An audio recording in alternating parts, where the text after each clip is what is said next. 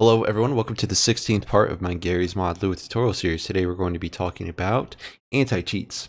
This anti-cheat is going to be very basic, but what it's going to do is counter people that are bypassing SV allow CS Lua. If you don't know what SV allow CS Lua is essentially allows you to run scripts. So if it's set to 0 on the server, you shouldn't be able to run scripts such as this cheat that I have here that gives the player an ESP. And so to counter that, you would just go into your server here. You would set SV allow CS Lua to 0, and then nobody could run their script. So if I go in game right now, and I try to do Lua underscore run, or sorry, not run, open script CL, and then I do awesome cheat.lua, you see that nothing's really changed. Everything looks the same.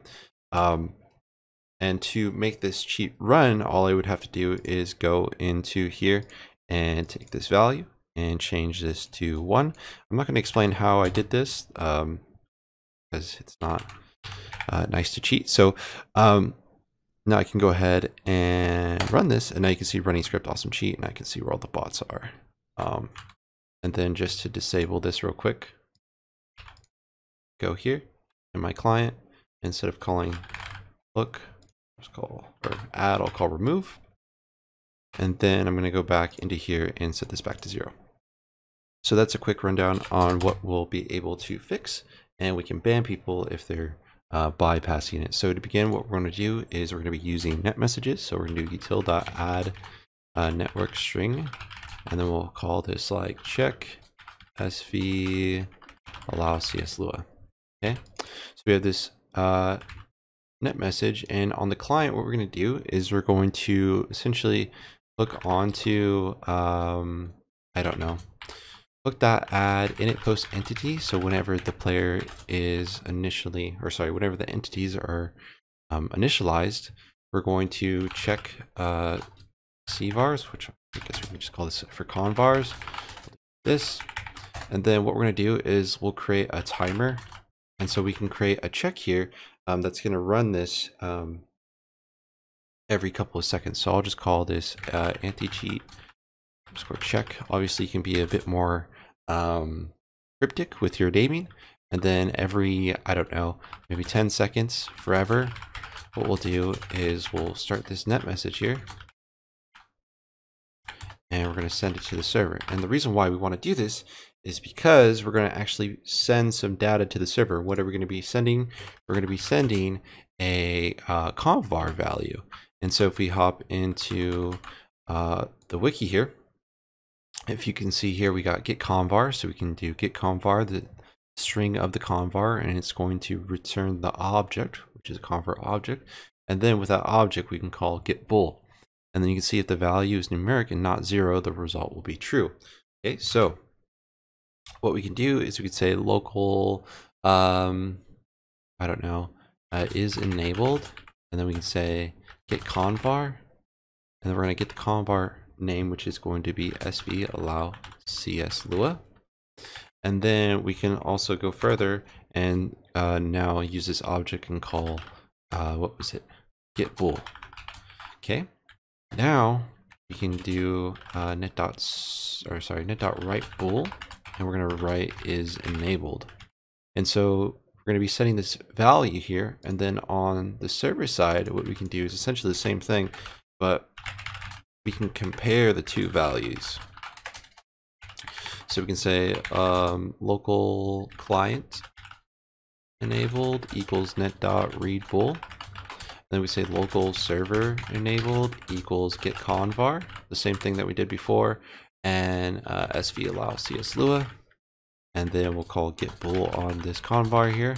And we're going to say if server enabled is not equal to client enabled, then we can take this player here and we can just print in the chat, say, hey, we know you're cheating. Sorry, I'm having a hard time typing here. So we'll do POI chat print. We'll say, hey, you're cheating. You're gonna get banned. Okay, something like that. So now this is pretty much our whole script here, except this actually isn't running. So this code here will run whenever the client connects, but to make this run now, I'm just going to create it in the scope of this file and save it. And so now this code is now running. And so now this timer, this code that we've written here, is going to be executed because I saved the file. And now we can see we get something called fill send a nil value. Why? Oh, I'm doing send. It should be send to server. Excuse me. That was a mistake. It's been a while since I've written any code. So now I'm going to save this to create this timer here. And then after 10 seconds, it should execute. And I don't think anything is going to happen. It's because on here we have this set to 0. And then our server side is set to 0. But if I go ahead and go here now and change this to 1, which would allow me to run the script, after some time now, we should, hey, you're cheating, you're going to get banned. And so now that happened, and then the next 10 seconds, this should happen again. But I could go ahead and disable it, and then it probably wouldn't run. But you can see, yeah, it's saying, hey, get banned. And then we have a snippet here from ULX. If you guys are familiar with that, we could do something like run console command, and then the command will be ULX, and then we can say ban ID, and then we can take the player's Steam ID, and then our ban length we could do permanent, but usually it's good to just do like 30 minutes because some people might be trying to use some form of crosshair or something that isn't too destructive, but you never know. So that 30 minutes will be the ban length, and then here we'll say potential cheater. So now if I save this, actually before I save this, I'm going to just show you that I can run my cheat now. And you can see I'm running the cheat. Then I'm going to save the server side file here. And then you'll see that I'm most likely going to get banned from my own server in a couple seconds. And voila, potential cheater, 30 minutes. And so just to recap what this is, we take our client value here, which is this Convar. We send it to the server. And then on the server, we compare both values. And if they're not the same, we can ban the user. Also understand that this is very primitive. So this won't make a good sturdy anti-cheat, but it is a good way to get the ball rolling.